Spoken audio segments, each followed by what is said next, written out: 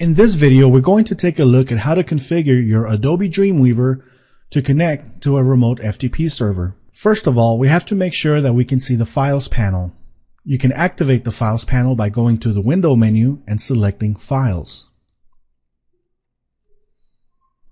This panel can be undocked. Let's go ahead and do that so we can have a better view. If you don't have a website configured, you can press the Manage Sites link that's directly on the upper right hand corner, or you can click on this pull down menu and select Manage Sites. On the Manage Sites panel, you will generally see a list of different sites that you have previously configured. Since this is the first time we configure the software, we don't have any sites set up. Let's create a new site by pressing the New Site button. We have to give this site a name.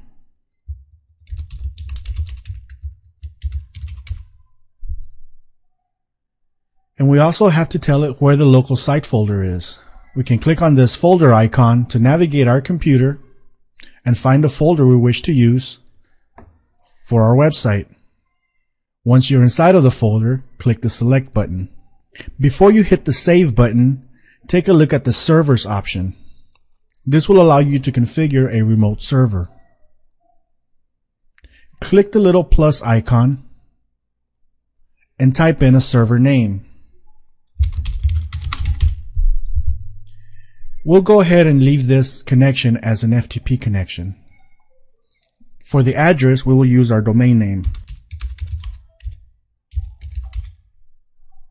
We will provide our username as well as a password.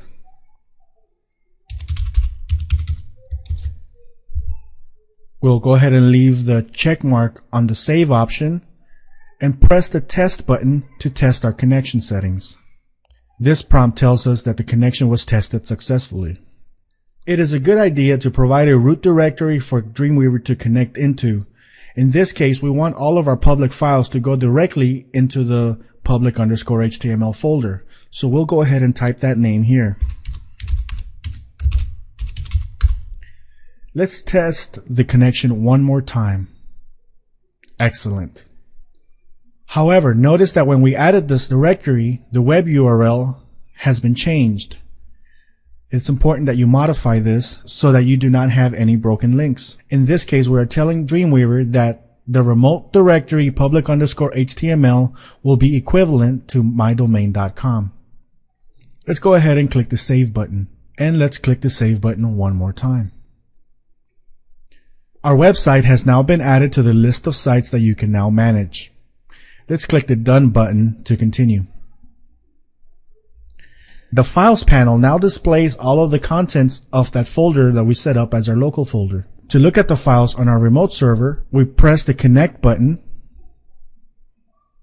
And once the connection has been established, from the pull-down menu, we can select Remote Server, and we can see all of the files available on the remote server.